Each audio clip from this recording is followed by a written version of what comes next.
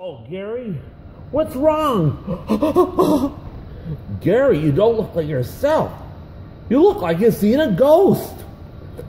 That's exactly what I seen. Look over there. You're right. You did see a ghost. What are we going to do about it?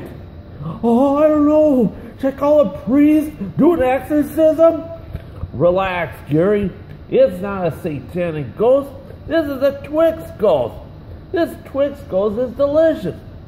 What are we going to do about this Twix ghost? Well, I think there's only one thing we can do about this Twix ghost. We're going to go eat them. Well, let's see what happens. We're just going to eat this Twix ghost. Mmm, delicious inside. After all, it also gives you a kind of energy. Kind of a spiritual energy. Twix ghost.